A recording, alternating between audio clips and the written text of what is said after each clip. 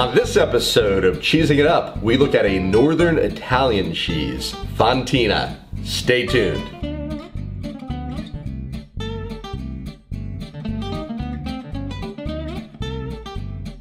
Fontina cheese may not be as well known as some of its Italian cousins, including Parmesan, mozzarella, gorgonzola. However, Fontina cheese does carry its own very rich history, dating back to the 1200s. This cheese is born in very northern Italy, bordering Switzerland, in a place called the Aosta Valley, which is about 2 hours northwest of Milan. This is considered to be a very historical place, often referred to as Little Rome of the Alps, because of the number of archaeological Roman ruins, and because it's situated in the Alps. It also has very, very deep ties to medieval times, with around 150 medieval structures still standing, including some magnificent castles among very, very picturesque views of the Alps.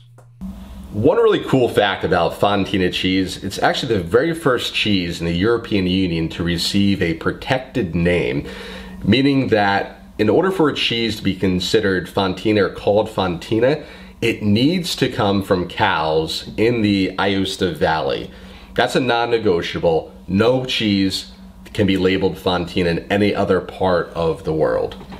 If it is made in other parts of the world, there's other types of name characteristics you may see. You might see it listed as Fontal, Fontella, or Fontanella is also probably three of the more common names you may see. It's designed to be a very similar cheese to Fontina. However, it is not made with cows from the Aosta region. Let's now go ahead and we're going to start slicing up this cheese and give it a try. Can I get a try? Okay, this is a pretty sharp knife, so let me cut it for you first. Can I just taste it?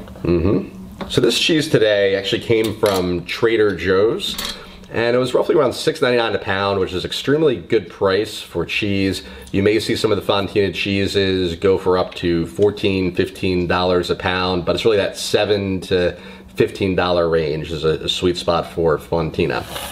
It's creamy. Creamy?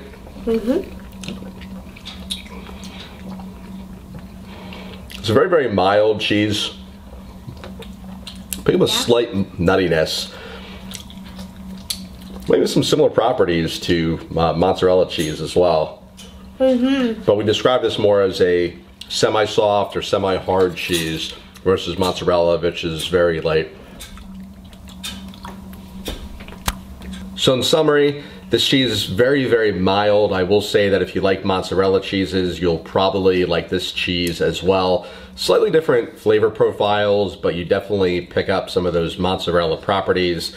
However, I will say that there's a slight nuttiness associated with it, and mozzarella cheese has a little bit more creaminess. I want more. You want more? Man, you really like this cheese today. Well, thanks for tuning in with us, and until next time, keep cheesing it up. I want to go play with my trains. You want to go play with the trains? Let's go do it, okay? Here we go, a cheese to go. You got your cheese to go. We'll see you next time.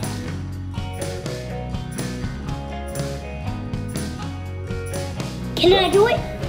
Well, we're not cutting it right now. We're gonna talk about it first, and then we're gonna eat it, okay? Can I talk about it?